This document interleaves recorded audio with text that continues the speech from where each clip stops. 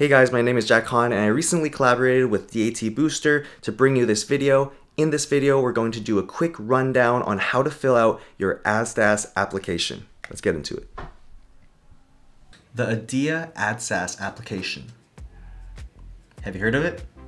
The ADEA ADSAS application is the application portal that every single dental school uses for their admissions process. Today I'm going to give you a quick run through of the whole application from start to finish and my personal tips on how to best fill it out. My name is Jack Han. I am currently a D1 at University of California, San Francisco, and I filled out this application a few years back. But it is extremely similar and there's barely any differences, as I will show you. I have the newest application pulled out in front of me. I told ADEA that I am reapplying for this cycle, which I am not, but I'm saying I am in order to help all of you watching. So let's get into it. I'm gonna sign in. And you see that there are four main categories: personal information, academic history, supporting information, and program materials. It is a great user interface, very intuitive, and I think better than the college application process. The application cycle this year opens up June 1st, so if you haven't started already, this is your hint. Go now and start the application. Wait, well, after you watch this video, go and start this application if you have not already. Here's my first pro tip. Apply early, because dental school admissions is a rolling admissions process, so they're going to be getting applications throughout every single day. This means the longer you wait, the more spots are already going to be filled in the dental schools, and then the less chance that one of the spots has your name on it. If you hand it in early, it also gives the dental schools a sense that you have your act together, and they're going to look highly on that. So please hand it in as early as you can. The only caveat though is please have everything filled in before you click that submit button. Looking back on this application, there's definitely some nostalgia and got a weird feeling about this because this took so long to fill out and it was such a big process in applying to dental school. I mean, it is your application. Without further ado, let's jump into personal information. So we're gonna go on to personal information and there's 8 sections. So you really shouldn't have to think too hard about this section and you should be able to breeze through it. You're gonna go through all the categories, the release statement. I am not currently applying to dental school, so go ahead and read this and then check the boxes, save and continue. Continue to the next section. All my personal information is already filled in here.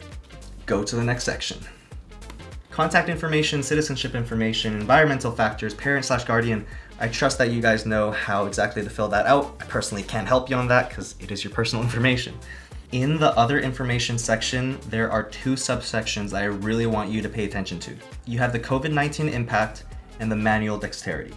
So I didn't have these 2 sections, but something happened in the last year that was called a global pandemic, and pretty much what happened, well, you already know all this. Obviously, COVID-19 impacted everyone and you as well in a specific way, and here's where you can explain. I heard of people's DAT being canceled or delayed or moved.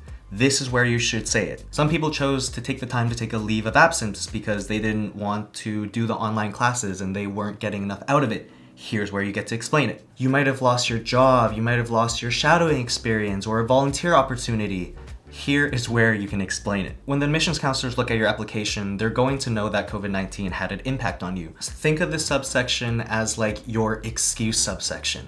If something went horribly wrong in your life, either academic, professional, or personal, this is where you can explain it. The admissions counselors are gonna know that everyone had a tough time and they want to know how it personally affected you so they can keep that into account when they read through the rest of your application. This isn't just a section where you can put what's wrong because, for example, there's a question, did you seek out volunteer opportunities that arose from the crisis? If you did, then show that you had a kind heart and this section will be a strength for you. The manual dexterity subsection is also really important here. Here's where you can put any hand skills you may have learned throughout your life that you're proficient at, that you're good at, right? It's easier for admissions to judge if you were a good student by your GPA or DAT, or if you had a kind heart by volunteering at this many places. But a harder thing to prove to them is the manual dexterity part, because in dentistry, working with your hands is a really big part of the profession, and they want to see if you have any previous experience that could translate into good hand skills. All right, let's move on to academic history. So this section is more personal information about the high school you attended, colleges, universities, and the tip I have for this is if I go to my colleges and universities, you see that I put Clark University, Becker College, and UCI. It's really important to put every single school that you went to in here, even for a brief period of time.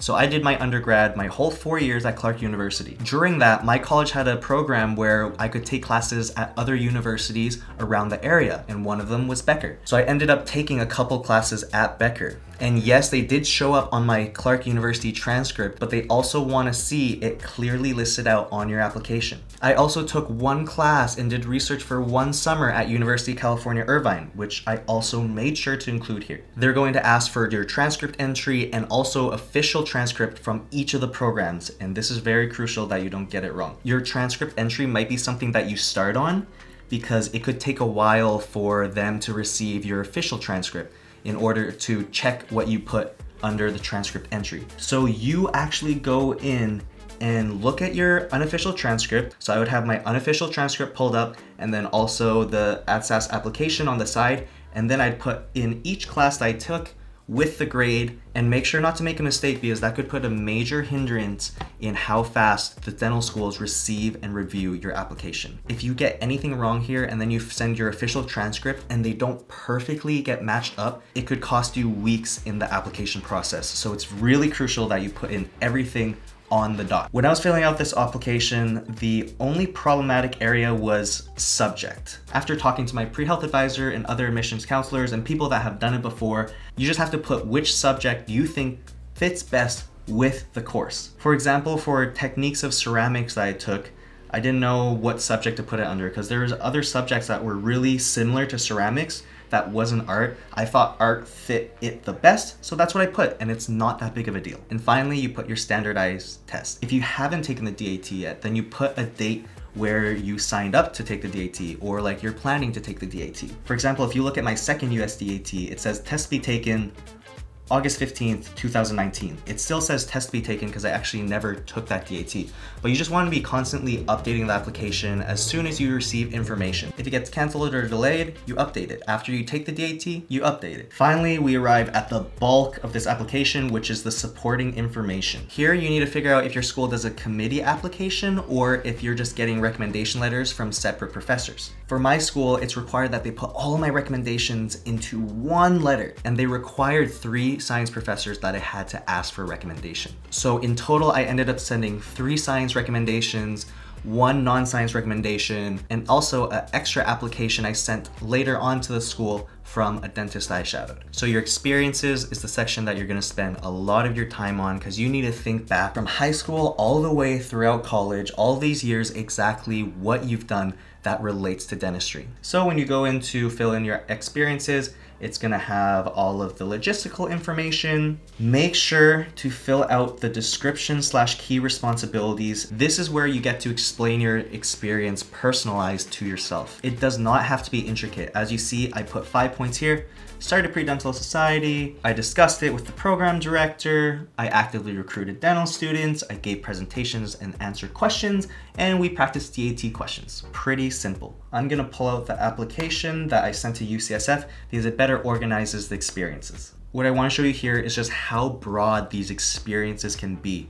Anything that relates to dentistry or shows that you're a good person, I put it in. So example, I went to Boston University's Impressions Day. So it's a pre-dental event that's hosted by Boston University. And I just went to that school. I talked to students and faculty. We signed up for a few like clinical sessions. So let's say I learned about building resumes. So I just put it here. The more you can show the missions that you're invested into dentistry, the stronger your application will be. So during COVID times, let's say you watched a webinar on shadowing or a webinar on how to create a great resume. You should be keeping track of that and you put everything into this experience section. All of your academic enrichment activities, all your volunteer activities, all of your shadowing opportunities, all of the research that you've done, the extracurricular activities that you've been a part of, all go on to here. Just to show you how broad this is, I even put in that I danced for a show, that I created YouTube videos. I remember even putting in here that I donated blood twice.